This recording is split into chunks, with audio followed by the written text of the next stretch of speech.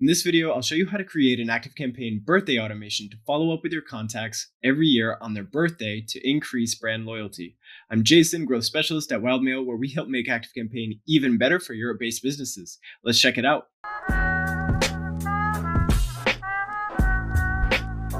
So before we build the automation, let's talk about why you need a birthday automation in the first place. A birthday automation is going to help your audience know, like, and trust you, plus it's going to increase brand loyalty.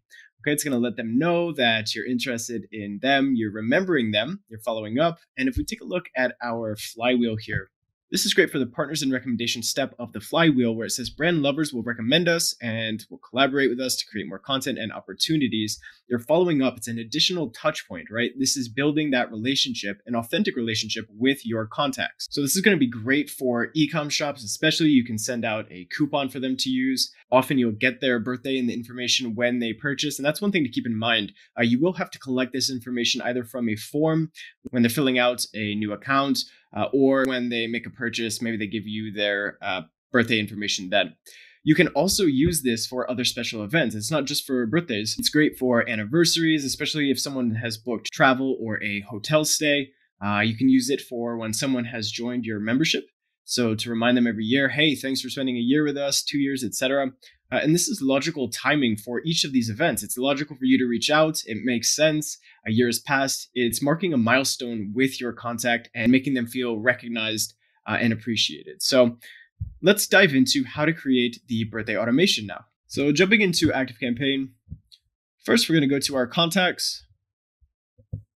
And we're going to open the navigation menu and just go down to fields, because we need to create a field, add a field in the top right to capture their birthday. We'll call it birthday.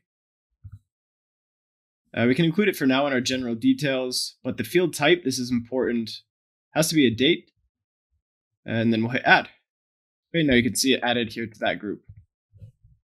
So now we're going to go to our automations, and we're going to create a new automation. And you can see here our recipes. If you're not sure what a recipe is or how it works, you can check out this video above. We're going to search for birthday. You can see that there is a Shopify birthday and anniversary coupon as well. And if you do have the Shopify integration, feel free to check this one out. We're just going to use the general recipe right here, hit continue. And that's going to import the recipe. We'll use the automation setup wizard and click get started. And here, this trigger uses a date-based custom field for an event such as a birthday or anniversary. So we want to go to our contact fields and select the birthday field that we created. And we can choose contact's time zone and hit next.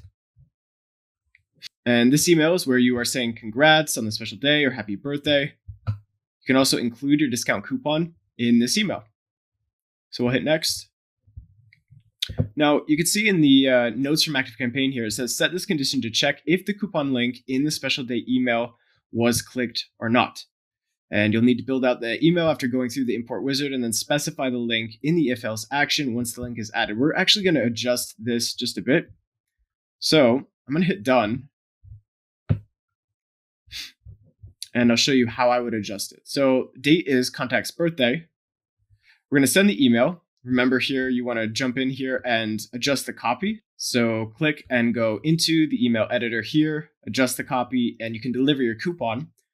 If you are using Shopify or any other platform to deliver coupons and track the usage of those coupons, especially if they are unique to each contact, just drop a question below and we can help you work out this next step.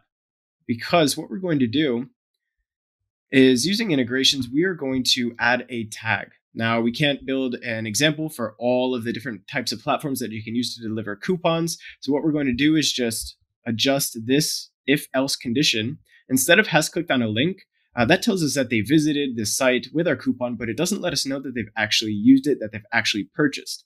So using our integrations, you can check out our videos on our marketing automation playlist for more about how to use Zapier and how to set up integrations, so that you can pass data from another platform where they've purchased into ActiveCampaign to add a tag when they've purchased. So what I would say is tag exists. So we're going to use used special day coupon, hit save. And now we're going to check to see if they've used the special day coupon. Again, this would be done through an integration. Just to reiterate that point, someone makes a purchase, we can track that they've used the unique coupon, whether it's through Shopify or another platform. And using an integration with a platform maybe like Zapier, we can add this tag used special day coupon to the contact, check for it 1 week later. And if they did use it, we're not going to add this tag again. We're going to delete it and end the automation. If they did not use it, we can hit the plus, send an email, and we can call this special day coupon reminder 1. Even design it later. And you can repeat this as many times as you'd like. Obviously, you don't need to be annoying about it, but you can drag this condition here down. Okay, hit copy single action. Okay. We're going to drag the wait block down, copy single action. This just allows you to choose what you want to do with contacts currently in the wait action. And now again, we're waiting another week, checking to see if they've used it. If not, you can send one final reminder if you'd like for them to use their special day coupon.